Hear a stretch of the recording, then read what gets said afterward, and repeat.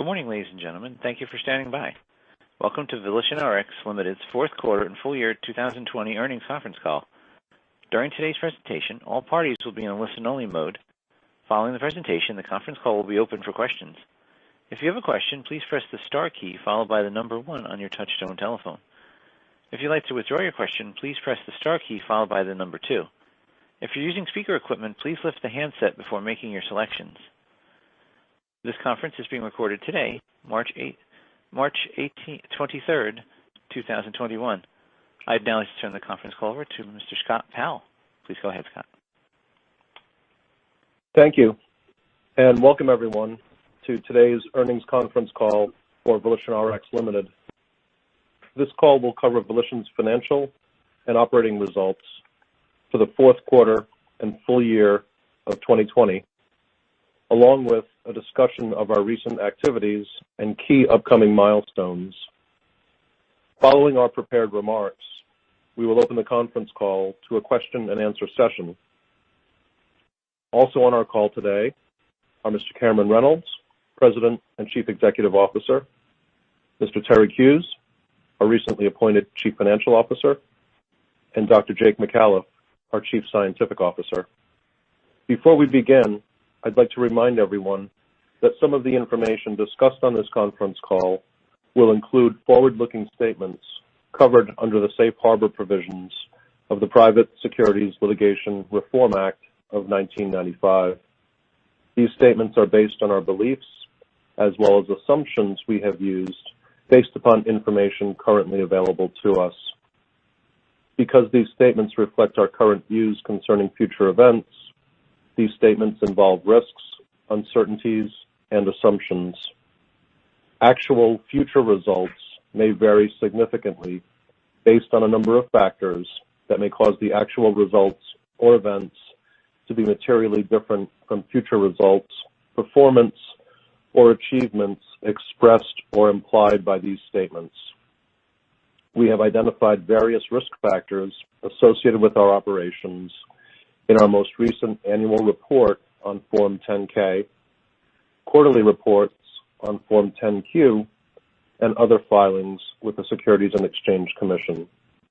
We do not undertake any obligation to update any forward-looking statements made during the course of this call. I'd now like to turn the call over to our President and Chief Executive Officer, Mr. Cameron Reynolds. Cameron? Thank you, everyone, for joining Volition's conference call today. I especially appreciate it, given the busy earnings call season. I'd like to start yet again by recognizing the amazing commitment and hard work shown by all of our team over the past year during these difficult times. I could not be prouder of their efforts. Despite the lockdowns, we have managed to keep our main lab in Namur operational and open the new Silver One production facility, and indeed have made such varied and significant progress in so many areas of the business throughout 2020 and into the first quarter of 2021. Now that we have such a stable, reliable, reproducible platform technology that we think can and will be highly disruptive and influential worldwide in a wide range of areas. Before passing over to Terry, who will cover the financials, and then moving on to our product launches, this being our annual call, I will start today by briefly discussing our 2020 highlights as a reminder of all the progress we have made in the last year. We bookended this year strongly, firstly by closing our acquisition of Optima in January, and then by launching our first product, the Nu.Q Vet Cancer Screening Test, in December, and achieved lots of exciting milestones in between. As a reminder, the strategic acquisition of Optima helped secure the supply of one of the key components of our Nu.Q tests, the recombinant nucleosomes, which we use as the calibrant. The transfer of know-how is now complete, and we now have the capability to manufacture a wide range of these key components in-house. 2020 was a pivotal year for Nu.Q Vet. It is truly remarkable to reflect that we only reported the proof of concept data in April of last year, and yet by the Veterinary Cancer Society conference in October of 2020, we published all study results, hosted a key opinion leader roundtable event, and by year-end, launched the Nu.Q Vet Cancer Screening Test with Texas A&M. This is all a truly fantastic team effort, and refocusing on near-term product launch opportunities during the pandemic showed the amazing flexibility of our platform and team. This flexibility is a key aspect of our success. Throughout the year, we, as always, continue to strengthen our large intellectual property portfolio, with additional patents being granted and new patent applications submitted, including in relation to the use of Nu.Q technology in NETosis, COVID-19, and other diseases. And we now hold 64 patents worldwide, with a further 90 patents pending. We also published and/or presented at a number of conferences, most notably at ASCO 2020, with varied abstracts featuring performance data on our Nu.Q technology with respect to lung cancer and blood cancer, as well as performance data on Nu.Q Capture. At our Virtual Markets Day in October, we announced our commitment to 2 blood cancer studies, both to be conducted in the US. The first of these studies is a large-scale, up to 1,500 subjects, regulatory study into the 5 most common types of non-Hodgkin's lymphoma. And the second is a proof-of-concept study for the monitoring of treatment response for the most aggressive NHL cancer, DLBCL. Both studies are now underway, with results from the treatment response study expected later in the first half of this year, and likely the first readout from the NHL regulatory or 510K study within the next year. So we have had an action-packed 2020 and have a lot to review from the start of 2021. But before I go into more details, please allow me to introduce our new Chief Financial Officer, Terry Hughes, who will take you through the key financial results for 2020 and provide an update on the recent financing transactions that have significantly strengthened our cash position.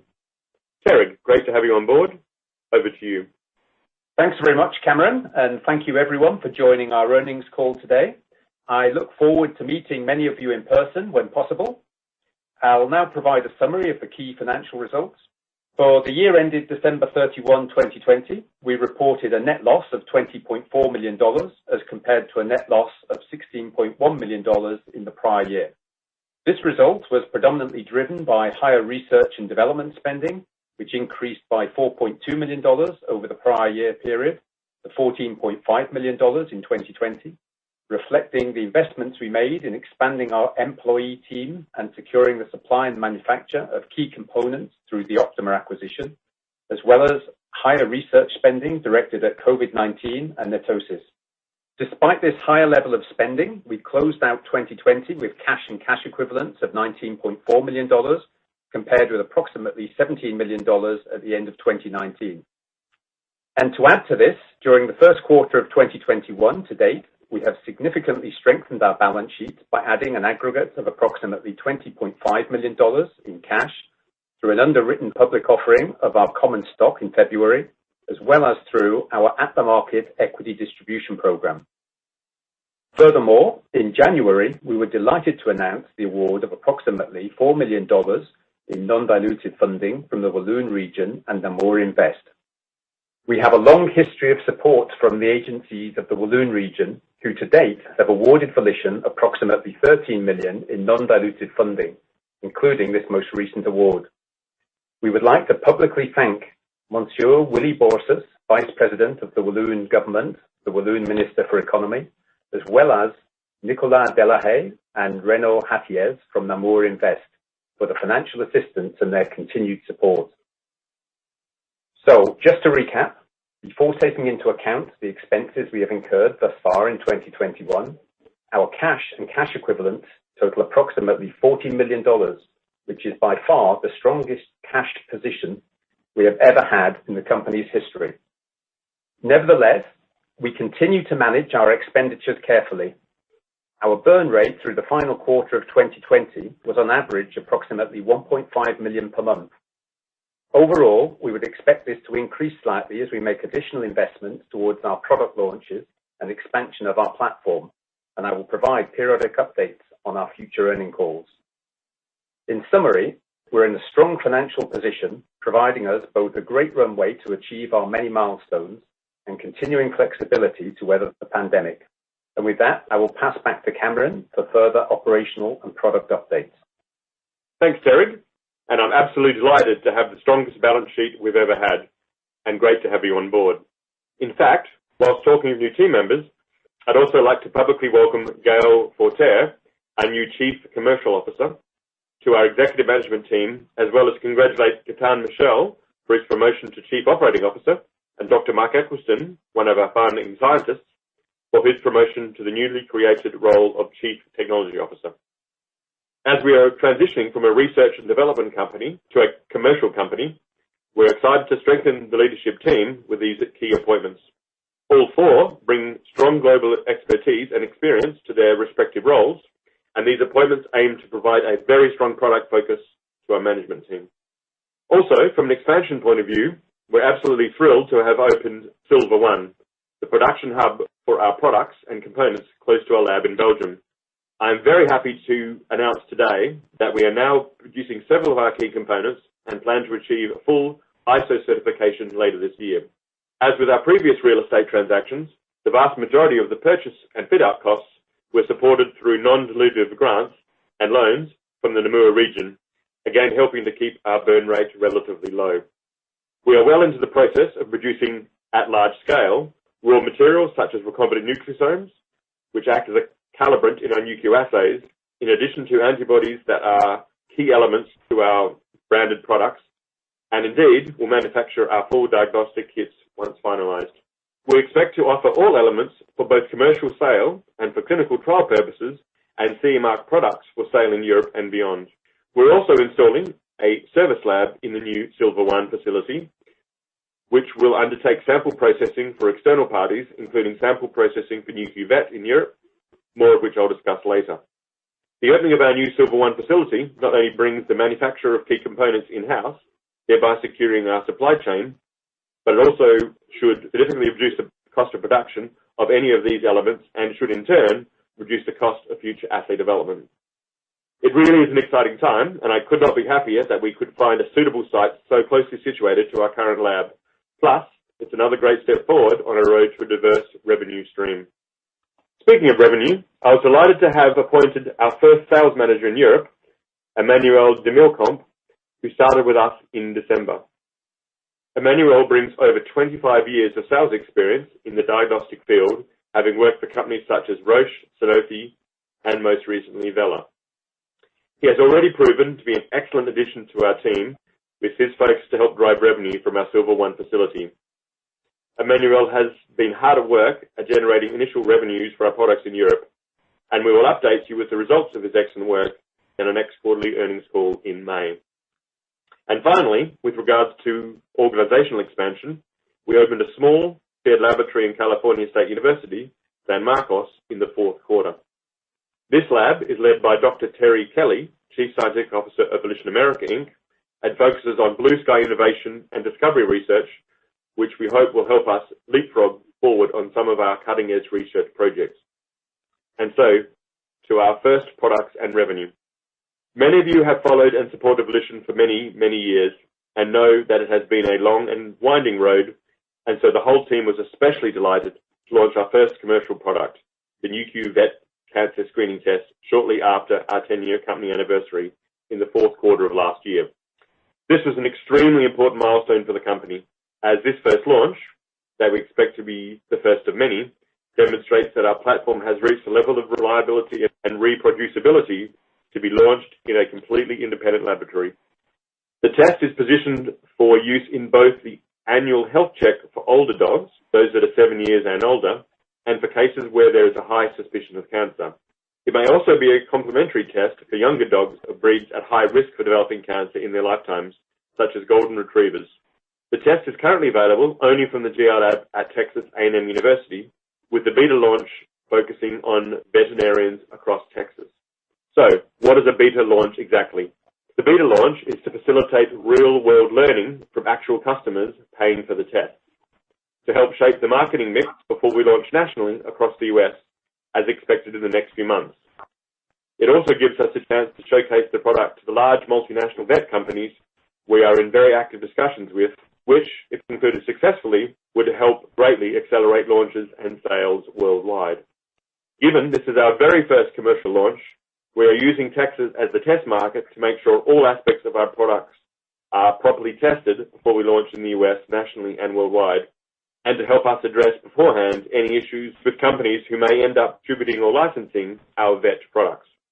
We are gaining extremely valuable feedback on key factors such as the logistics of a veterinarian taking a sample, shipping, processing, reporting, and interpretation of the results, levels of customer service required, pet owner feedback, and of course, the optimal pricing at all levels.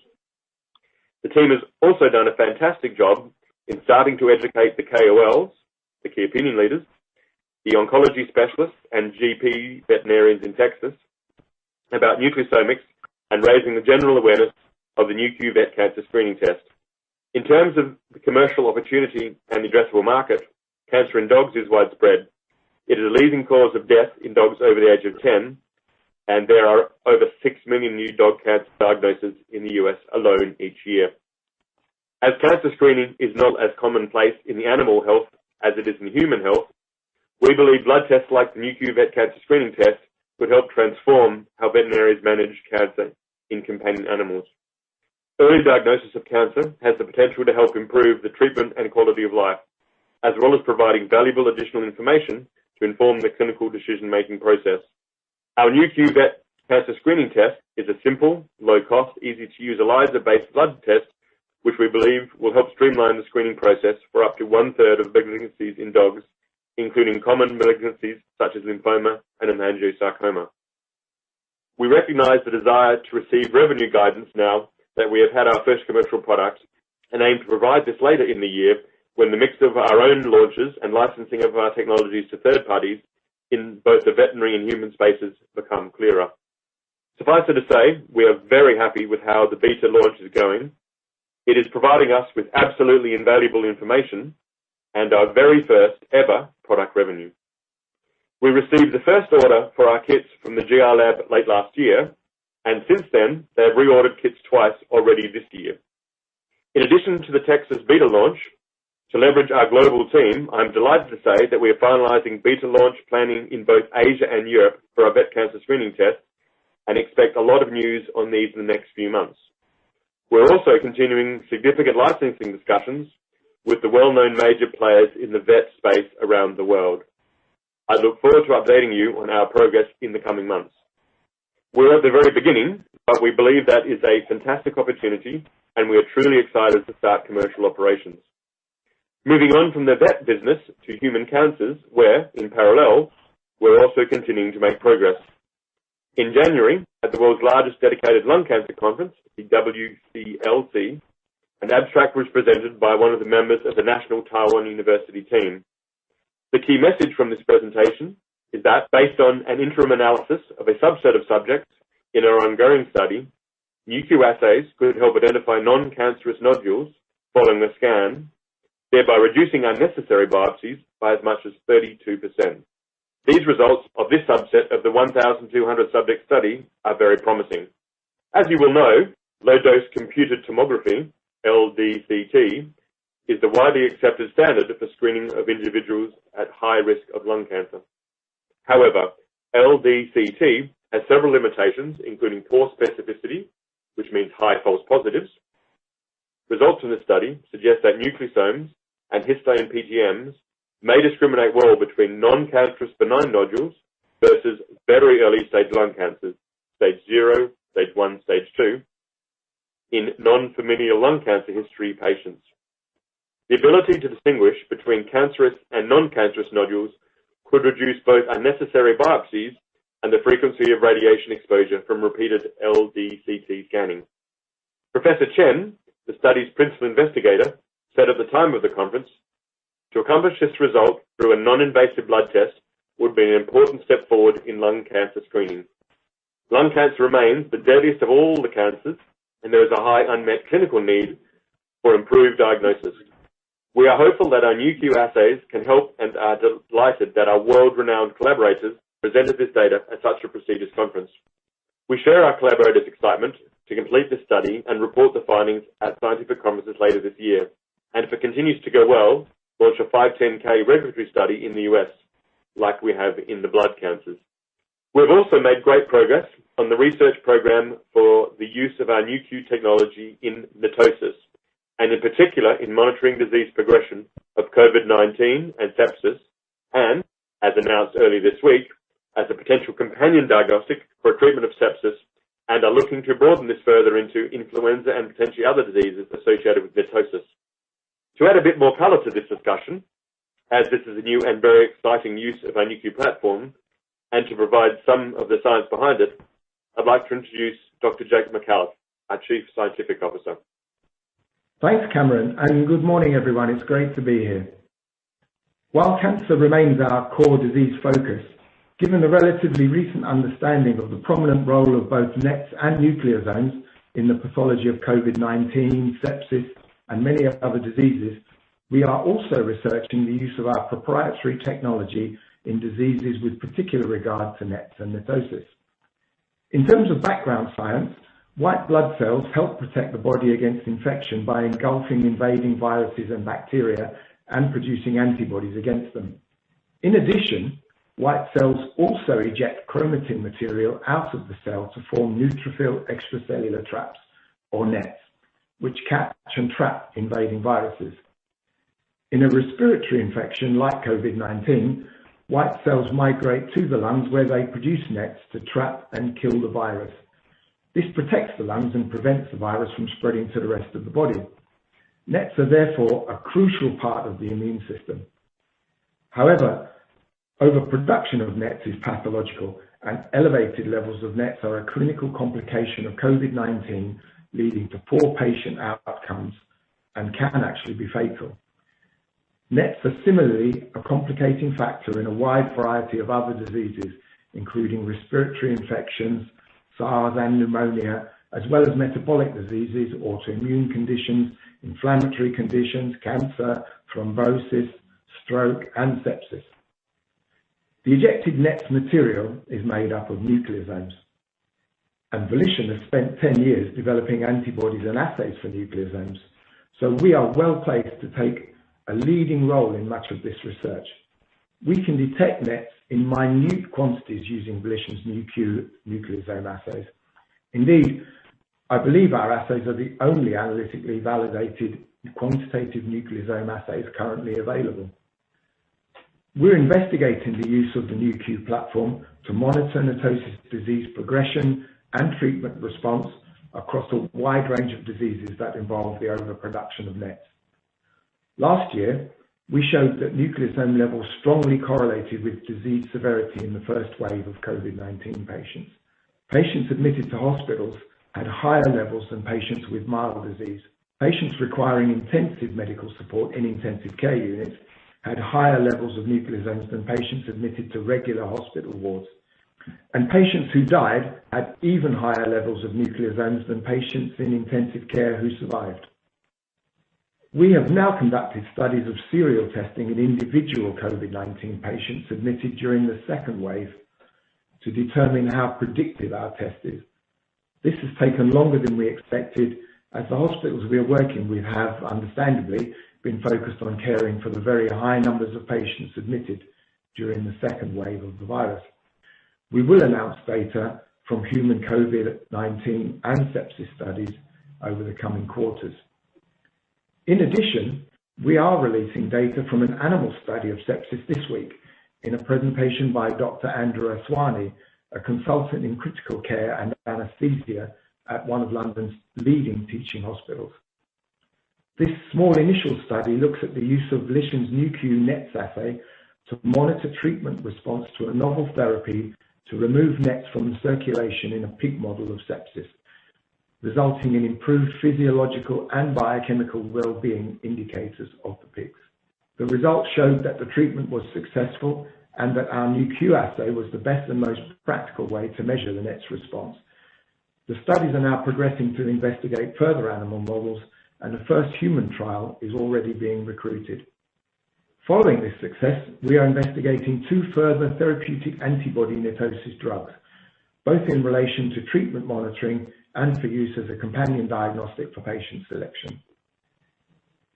While NETosis is still a relatively new field for Volition, given positive early results, this is shaping up to be potentially a significant new opportunity to utilize our Nu.Q platform. We have formed a Nu.Q NETs team to provide increased focus and drive to the product development program.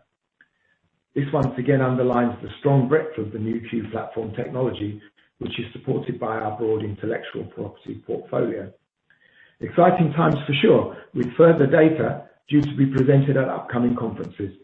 And with that, I'll hand back to Cameron. Thanks a lot, Jake. Exciting times indeed. And so to the future. I would like to reiterate our vision and what makes us so excited with the progress and our space. Volition is an epigenetics company focusing on advancing the science of epigenetics and exploiting these advances in human and animal health. This has been our mission since our founding, and it is coming to fruition with our Nu.Q platform at the very heart of epigenetics.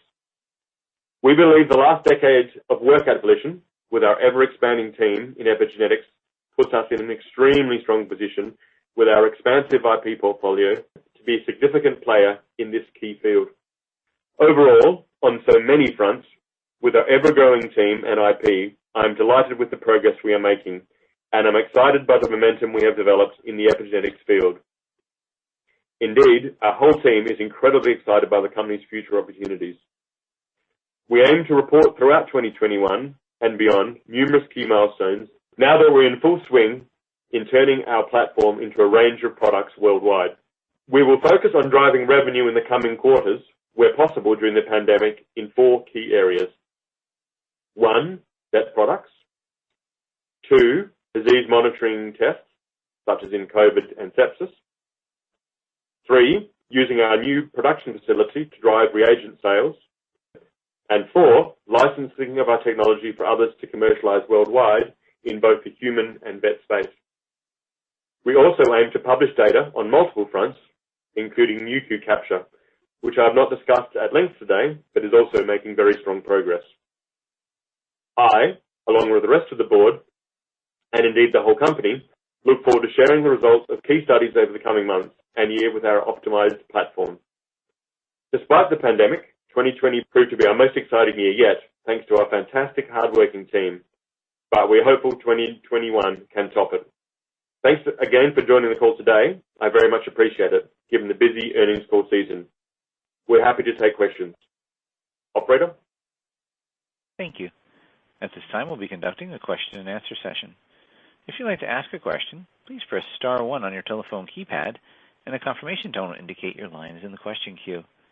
You may press star 2 if you would like to remove your question from the queue. For participants using speaker equipment, it may be necessary to pick up your handset before pressing the star keys. One moment, please, while we poll for questions.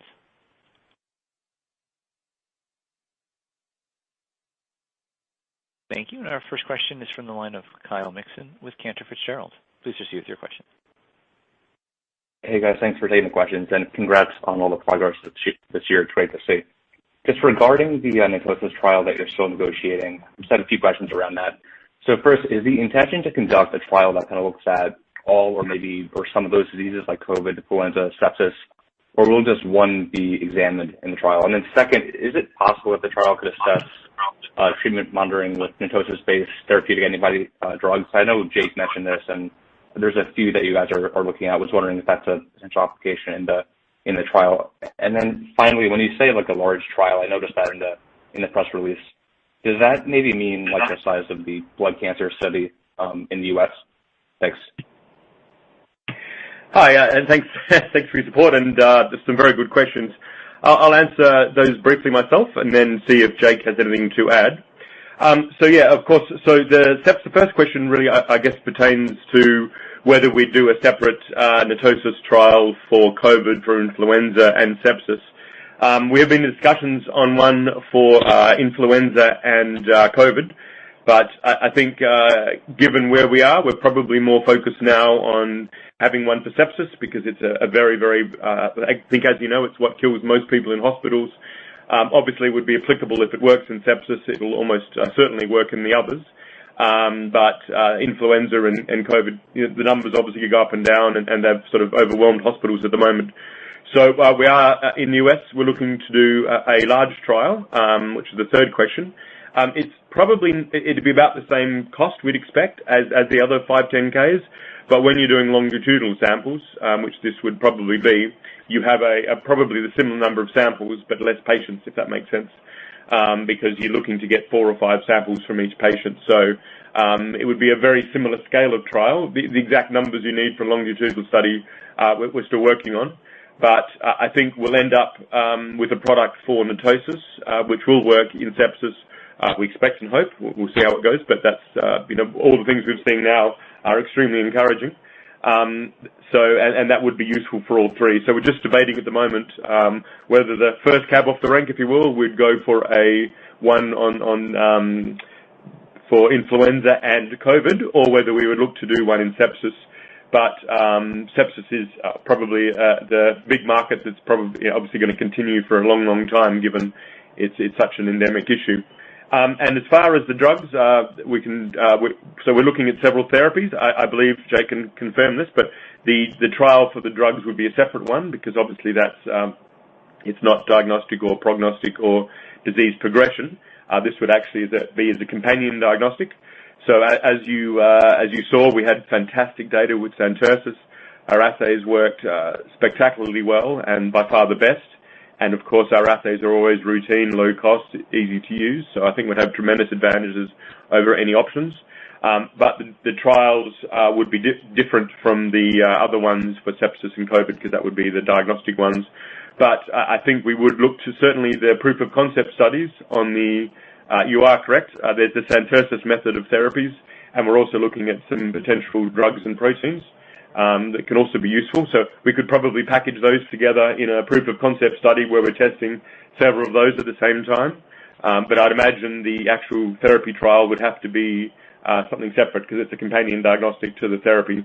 But I think and Jake can confirm all of this, but it's incredibly exciting to be at the heart of all of this, as well as cancer and the vet space. Jake, did I get that right? Anything you'd like to add? No, I think you've got pretty much all of it there. The sort of background is that the way that the nets behave is similar in all of these diseases. So you could, in principle, have a diagnostic for nets. In the beginning, we are looking at separate diseases. All of that is going very well. And probably, as Cameron says, at the beginning, it will be sepsis or COVID. And later on, we might be able to look actually at NETosis as an indication in itself.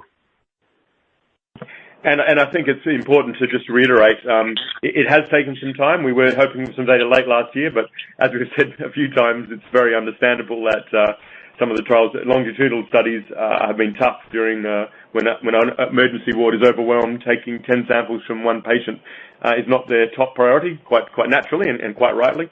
But I couldn't express too strongly how happy we are with the results, and how our collaborators are really appreciating not just how well the data's coming out, but also how well our assays perform.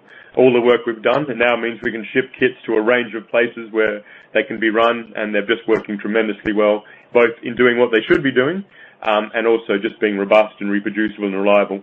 So I think we've put ourselves in a really good position, and we'll have a lot more updates on this throughout the next month or two, and through the quarters, but I think this is going to be a big part and one of our 4 key pillars of the company going forward, because NETs is only recently understood, but I think we can be really at the heart of the treatment, as well as the diagnostic, prognostic, and disease progression for NETosis as well.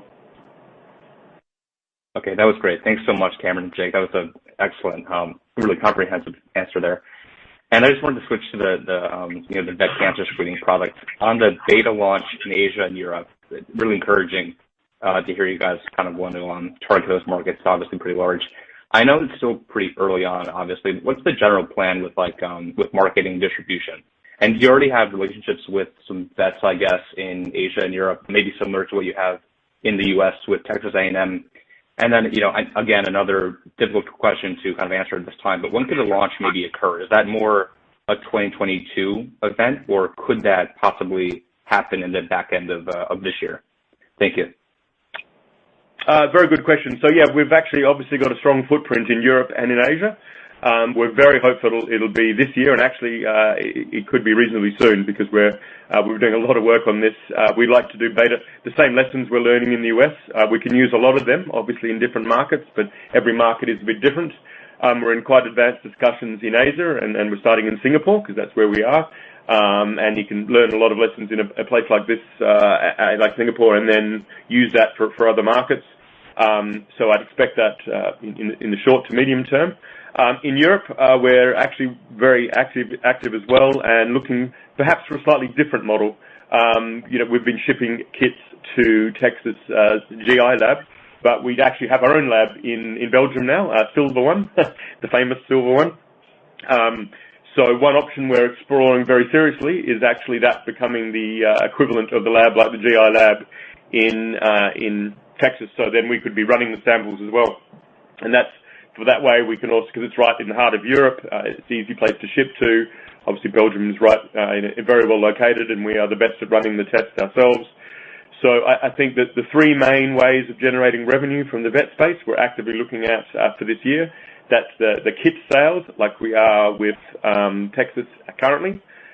Then running it as a service, I think there's a very strong chance we'll have that running in kind of the medium term of this year in Belgium. And we're looking, and in Singapore as well, having a lab where we run the tests either contracted out or one we set up ourselves.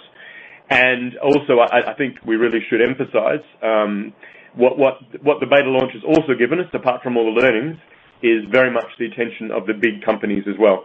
You're taken much more seriously when you run the product yourself, you show it works. We're not testing the product. The product has worked absolutely perfectly. We're testing the marketing, the logistics, and all those lessons are very helpful for the bigger companies as well. I won't mention the names on the call, but there are only two big companies, and we're in very active discussions with both for different reasons. And that could really turbocharge the revenue if we ended up doing something we could accept with them. They each have hundreds and hundreds of salespeople throughout the US and worldwide. So I think it's very fair to say I'd be upset if we didn't say, is it possible for this year? I'd be very upset if they both weren't launched this year, and perhaps sort of more sooner rather than later for at least one of them. And there will be a mix of all three. What our platform really allows us to do is all three. We can sell kits, we can do it as a service, and we can license just direct out, but still selling our key components. And I'd expect all three to have a strong component worldwide. So, this has been happening below the surface. Obviously, we can't say anything until beyond that, until it actually happens, but I'd expect to see a lot of progress on all these fronts this year. And the beta testing has been, the beta launch and all the testing we've been doing has been completely invaluable.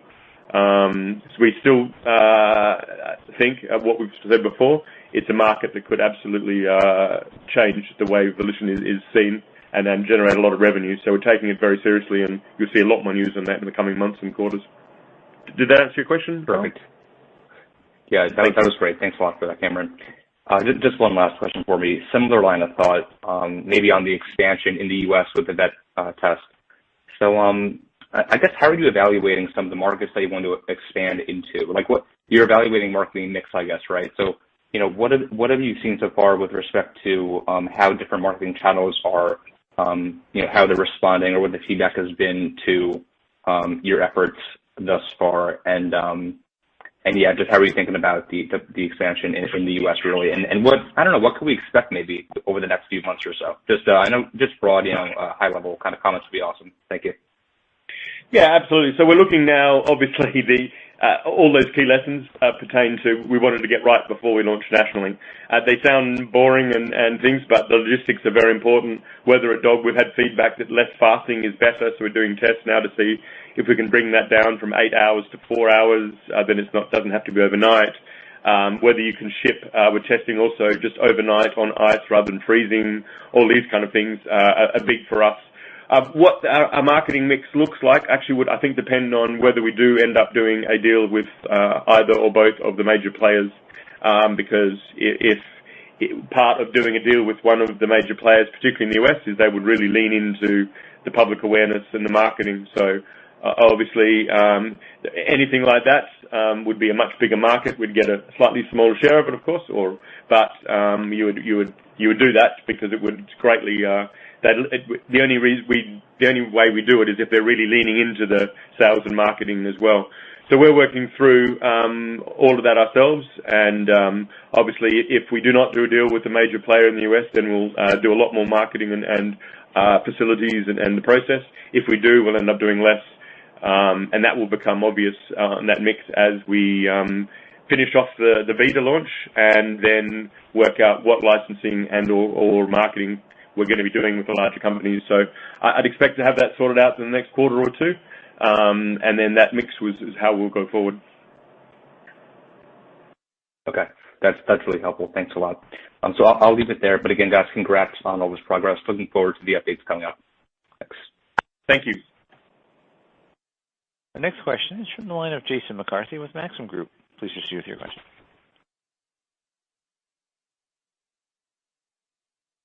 Sorry about that. I was on mute. This is Michael Kinwich on the line. Thanks for taking the question. Anytime. I'd like to gauge just on the size of those Texas A&M orders, because you mentioned that there were 3 additional in 2021. Were those based on the demand they're seeing, or were they more expected as A&M scales up their supply for the launch? Oh, it's completely based on demand. So they, you see from the accounts, it was just a little over $7,000, which equates to 4 kits, which if they used every plate, which they don't because they have to do some repeats and things, but that's about 160, we're making the revenue from 160, if that makes sense. And actually, you'd probably noticed in the script it was 2, and then I said 3 because they just reordered a few days ago, and there was some time between the recording. So when they run out, they order more, basically. So that's going. I mean, this is about the revenue, of course, but it's about the learning from the beta launch as well. But it's very nice to have all these things being sorted out. We thought the best way to really learn all these things is to actually have real paying customers. There's dozens of vets who've ordered it. Texas A&M have given us great feedback just on the actual running of the tests themselves. And as I said, the actual test is working absolutely perfectly. This is all the marketing and the packaging and all those kind of things. But yeah, so they ordered 7,000, which is enough for 160 dogs, and they've reordered. It was 2 times last week, and that was 3 times. And they just keep reordering a batch once they, I guess you call it just-in-time ordering, as they finish the previous one. So that's exactly in line with where we thought they'd be. We haven't obviously done a lot of marketing where we've done bits and pieces with the key opinion leaders and throughout Texas, but obviously nothing nationally. So this is the kind of the level we're expecting, and it's been absolutely great from the feedback point of view. And I think it's really helped us sharpen our pencil for the international and national launch. And also, again, I think it's really focused the mind on the big companies that, the trains, with the trains moving, if they want to get aboard, they've got to get aboard. I think if we'd not launched, I think there would be it wasn't the same level of interest before we launched as there is now. Because at the moment, we are the monopoly in the space. There is absolutely nothing else out there in the cancer space in the vet market. So I think we're in an excellent position. But if we can work out a deal with one of the majors, I think that would be very good for us and good for them. But if for any reason we don't, then we've shown the ability we can launch ourselves. So I think it's been an absolute win-win all around.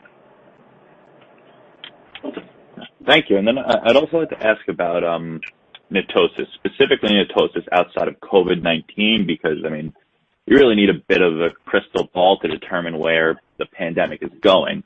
So what's the size of the opportunity for other net-associated diseases, in terms of something like sepsis or influenza or any of the other ones? I'll let Jake answer that from a more technical point of view, but I think my non-technical word would be absolutely massive, bigger than cancer. Sepsis is the biggest killer in hospitals, and it tends to kill you because you don't know it's coming, and also there's very few actual therapies for it. So we're working with a range of groups who've been working on therapies for a while, and the spotlight from COVID, from NETosis, has certainly allowed them to really progress, like Santersis, their therapies. So I think it's potentially as big or bigger than the other things we do. Why is that? Sepsis, as I said, it's very hard to actually to measure the nets and the advancement as disease progression. It's very hard to know a prognostic, and it's very hard to treat at the moment. And part of the treatment issue is if there's nothing good as a companion diagnostic, then it's very hard to have a treatment, because if you can't monitor, the first thing you've got to know is if you have too many nets, because as Jake points out a lot, the nets are actually very good for you until they're not. So you don't want to be removing someone's primary defense mechanism unless it's really in excess. So I think for all those reasons, our assay has, in the evidence we've shown recently in a range of different studies, ours works extremely well in the diagnostic, disease monitoring, and disease progression. And we're hopeful from what we've seen also from prognostic.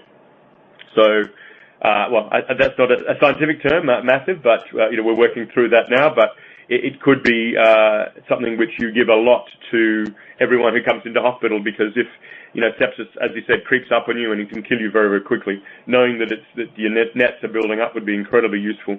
And I think we've certainly got a solution, and it's certainly low cost, easy to use. And so I think we could be a big part of it. Jake, do you want to answer that slightly more scientifically, perhaps? Yeah. Hi, Jason.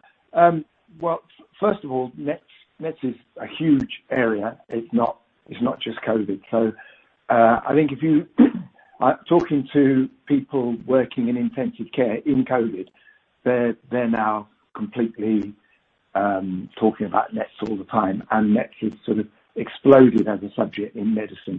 And talking to people in intensive care, I've literally had conversations that go like, if you talk to people in our hospital a year or two ago, nobody would have heard nets. This is clinicians, and now everybody's talking about nets.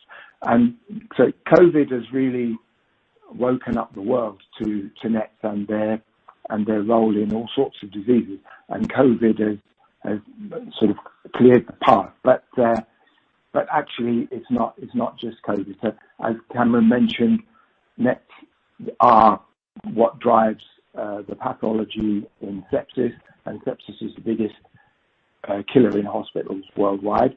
It's also, these are just examples, it's active in all sorts of areas of diseases that have other names, but the underlying driving factor, or one of the main driving factors, is nets in every case. So a lot of people with cancer actually die of thrombosis, and the thrombosis is what actually kills you in the end.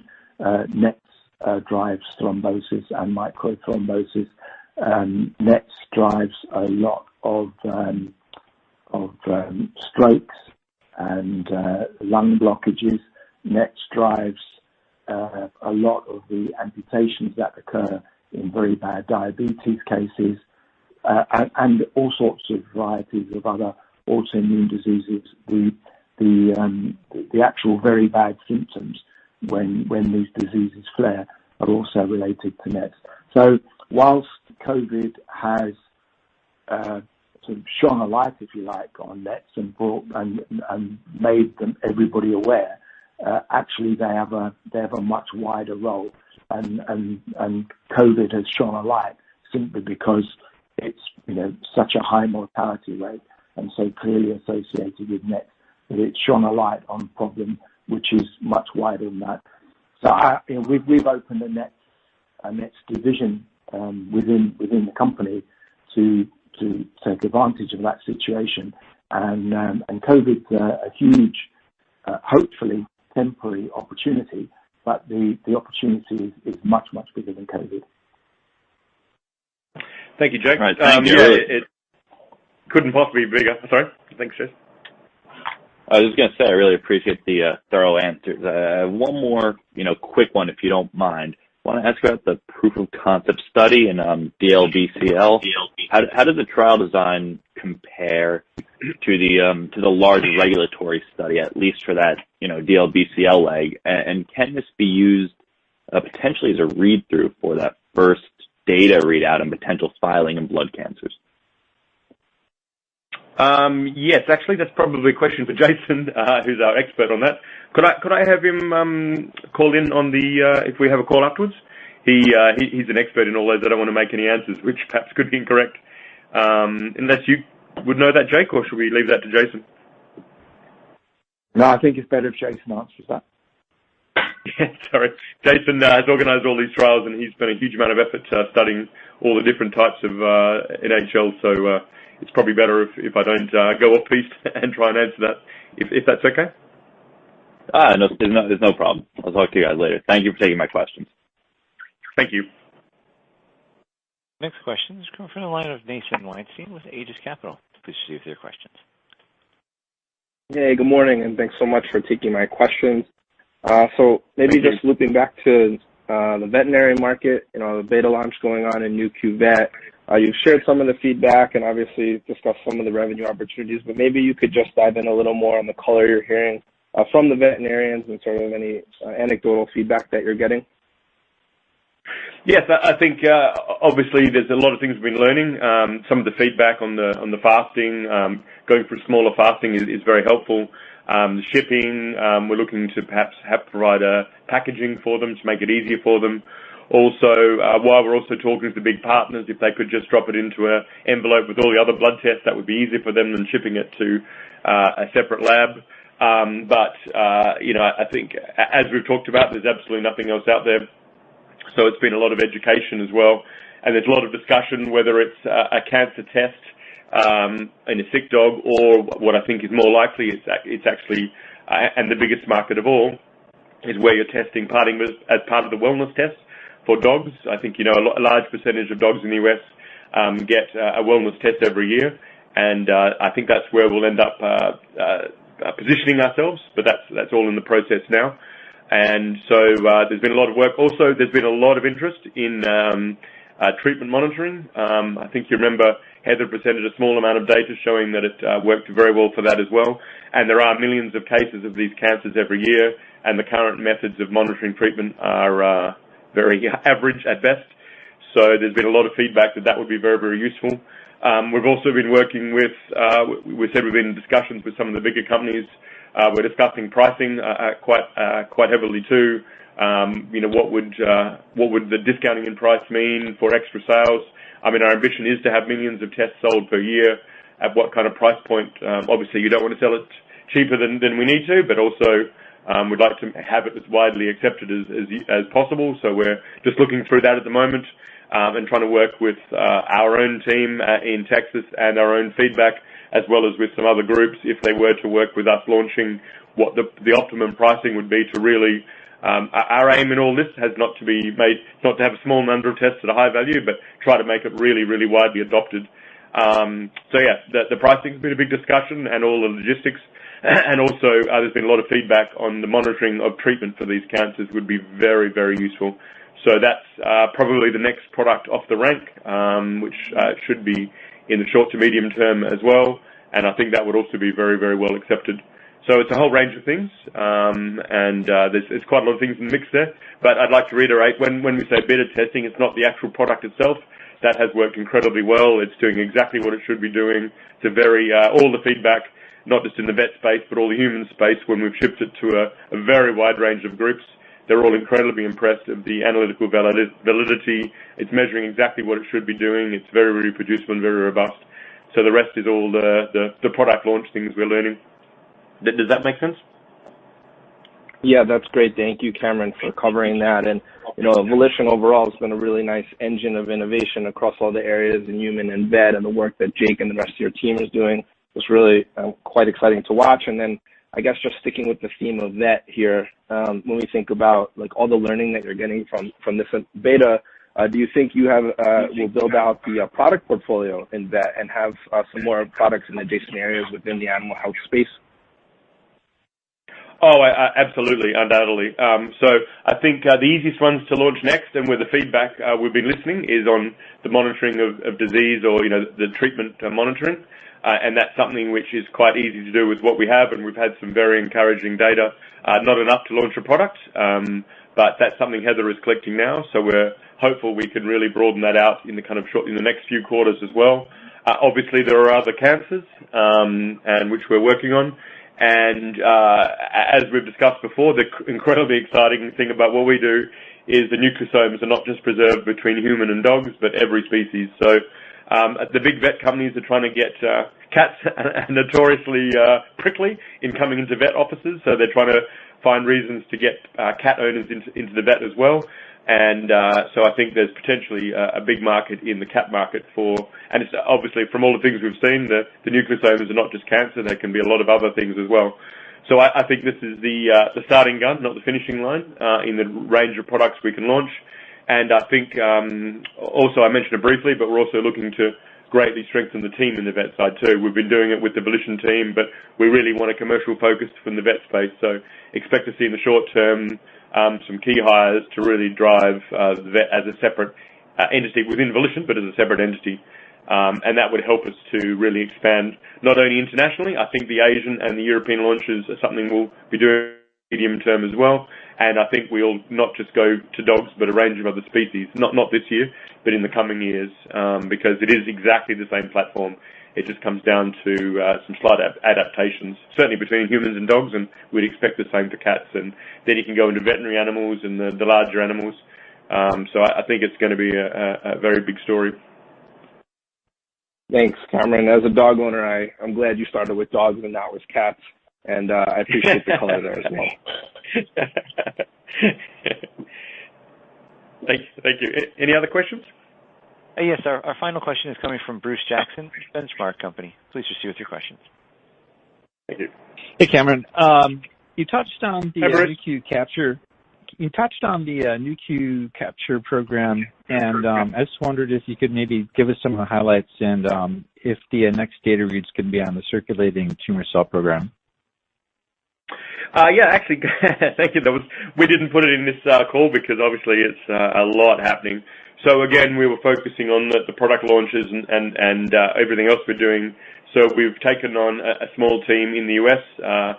Why in California? That's where the hub of a lot of epigenetics is. So to get the best people, we thought a small team there doing a lot of this would be very helpful. So just a quick recap of where we are. This is something also, we have the 4 pillars we always talk about. The vet is pillar 1 and one of the pillars. The human cancers and NETosis are the 3 pillars apart from capture. So we showed last year that we could separate long from short nucleosomes. And what it is, just for everyone else's benefit, is now that the antibodies are on a magnetic bead, you can pull out the nucleosomes to be analyzed. So once you have the nucleosome, you also have the DNA, and we showed we could separate the long from the short DNA. Who cares? Why is that interesting? The short DNA has been shown to be where the cancer DNA nucleosomes are. So potentially a fantastic enabling technology for everything in the liquid biopsy space. Once you also have the nucleosome, you also can do mass spectrometry. And actually, that's gone very, very well. And we've been working with our collaborators. And there's a paper in the offering on showing how well that works as well. And that's also potentially a service where we're the only group that can actually do all this and do the mass spectrometry. So again, part of the revenue we're looking to do is things through servicing. From Silver One, this is another source of it. So from the actual concentration of the nucleosome side, we did it, but like anything we've done before, sometimes it works better than others. So we realized we kind of pressed pause on driving forward, and we went through a re-optimization process like we've done for the assays, like we've done in everything we've done. So we went back and just pulled it apart to make sure everything was fully optimized, from the coding of the beads to actually using the antibodies, which can actually be mass-produced, all the things that would need to be a product and a service. So that's gone very, very well. We'll have a lot more data on that. They're coming to the final stages of the process of that from the sequencing side. The mass spec is actually looking very good, and that's already in publication ready. So I think that's something we'll have news on certainly this year, and hopefully sooner rather than later this year. On the key aspects of it, and there's 3 key aspects. There's the sequencing side, there's the mass spectrometry side, and then there's the transcription factors. And I think the team has done an excellent job at optimizing all those. It's one thing to have showing something works. It's quite another to have it ready for a product. So that's what they've been doing, and I think they've done an excellent job. Jake, is that how you see it? Yeah, I think all of that's spot on. And the guys in California have made great strides towards changing it from being something that clearly can work to something that does work every time. Does that answer your question, Bruce? It does. Congratulations on all the progress, and thanks for taking my question. Thank you. Anytime. Thank you. And gentlemen, I'm going to turn it briefly over to Scott. He has heard from an answer. He has an answer for you. Go ahead, Scott. Oh, hi, guys. Just regarding Michael's question earlier, I just heard back from Jason Terrell about the blood cancer study. Michael, Michael, to answer your question from earlier, I'm going to quote from Jason. The DCBCL POC study is a treatment response monitoring test, whereas the larger 1,500 study is an aid to diagnosis of the disease, so the readouts are not related. We also hope to have the treatment response data in the coming months as the study has almost been completed. Hopefully that answers your question, Michael. Thank you. I'll turn the call back to Cameron for closing remarks. Thanks, everyone. Obviously, a lot going on. It's been a very interesting year for everyone. I'm sure we're all adapting to working from home. But I think from everything we've done and everything we have been, we've had a fantastic year, not only in the capital raising side, but also the product side, development side, the team. It's all worked out incredibly well. And I think this is just going to be an absolutely fabulous year. It's been a real pleasure working with the team that we've managed to get all this done with. And the next few quarters, I think we're just going to be picking up speed. And we're going to be focused as much as we can on making sure all the green shoots of revenue in all the different areas, we continue to grow.